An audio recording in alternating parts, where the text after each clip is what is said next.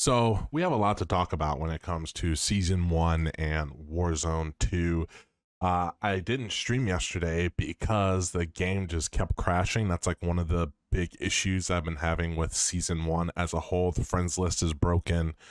It's just really annoying. And I played for around 8 hours, and when I'm not kidding you guys, I've only got around, I'd say, 10 games in of Warzone, the new Warzone 2.0, and that's really disheartening, discouraging. I know a lot of you are having problems with downloading because some reason Battle.net is not letting you download, and just the whole like stability issue when it comes to Modern Warfare 2 and Warzone 2.0.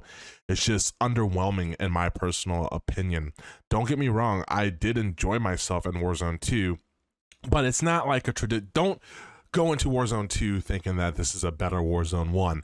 It is a completely different experience, and some of you are going to like that and some of you aren't going to like that, and I'm going to get into those reasons why.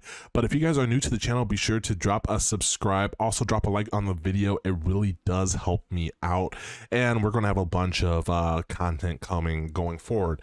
But basically the main issue I have, especially coming from a mouse and keyboard perspective, when I was playing yesterday, and yesterday I mean the 16th when Warzone 2 came out, was the server issues and like the hitching. Like you would get random lag in gunfights, and being on a mouse and keyboard, that is really hard to aim when you have like a random lag spike or like a stutter. It throws your aim completely off. But you don't feel it that much on controller because you have the aim assist to carry you through it. You're still going to be on target. But just like an example, like right here, I'm in the gulag and I lagged really hard, man, when I was like trying to get like on target with the pistol. I just couldn't, and it looked like my bullets are going right through the guy, and I end up dying and I'm losing the gulag because of that. That's really frustrating, really disheartening. It looks like I would liken Warzone 2.0 right now to be like a PUBG. It's just like a Call of Duty version of PUBG, and you could really tell that that's what they were going for in this edition.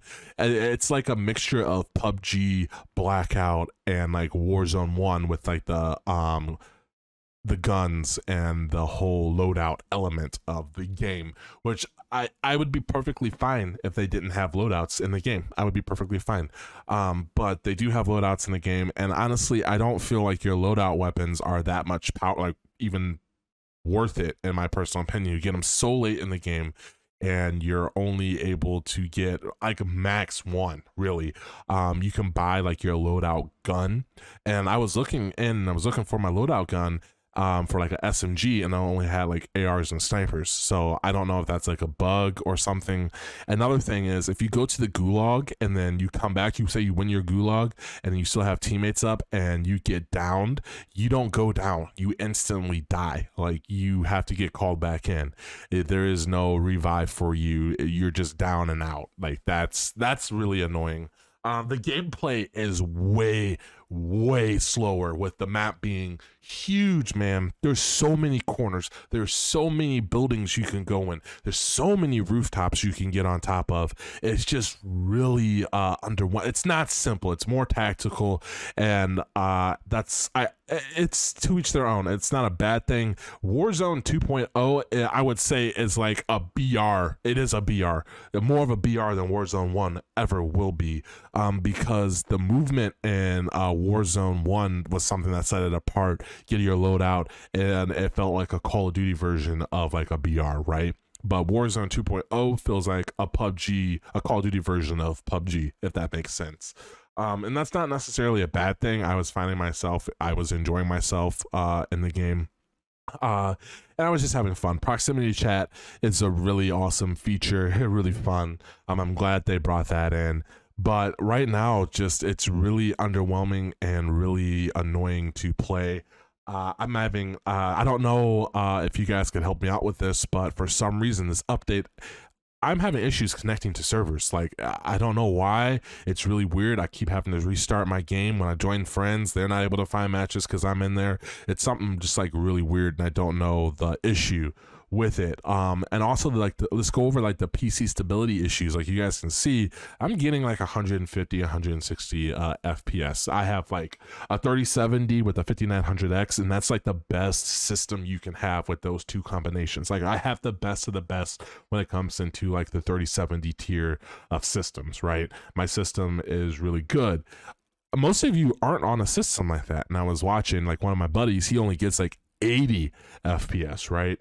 And he has a 3080 and a 5950X. So it's just really weird that like he's getting way less FPS than me. Like I don't understand it, but so it's poorly optimized in my personal opinion. And you shouldn't. My main thing is you have a good GPU, you have a good CPU. I know he has a good motherboard. I know he has decent RAM.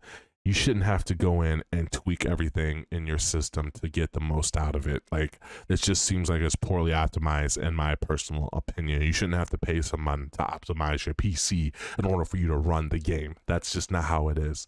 The multiplayer Shoot House, I do enjoy Shoot House. Shoot House is fun. It just plays totally different, and I think that's a fun change. But we're going back to that color scheme of it just being gray and dull and depressing. It's not vibrant, it's not bright, it's just really dull and annoying. And let's go back to Warzone 2.0. A lot of the stuff that made Warzone 1 really good, like they added in, is not in Warzone 2.0. Like you can't loot perks, there's no redeploy to balloons, there's no it's really looks like it was a step back, and like they were just trying to appeal to the masses when it comes to Warzone 1. And I know a lot of people that play Warzone 1 are not going to be happy with this Warzone 2. And I know a lot of people want like a small Rebirth style map. In my personal opinion, I don't want a small Rebirth style map because there's no movement, there's nothing to make it fun, there's nothing to outplay people really. It's just really tactical, and I feel like that would be super boring in a smaller style map. But that's just my personal opinion. Let me know down in the comment section below what you guys have to say. I'm really interested to hear, have you been able to play? Were you able to get on? I know a lot of you haven't been able to download it. It was like 10 hours for that download, and most of you have good internet speeds, right? So like I said, let me know down in the comment section below if you got a chance to play it, or if you're just waiting on a video to see what it's like. As always, guys, remember to stay blessed and stay humble, and I'll catch you in another video. Peace.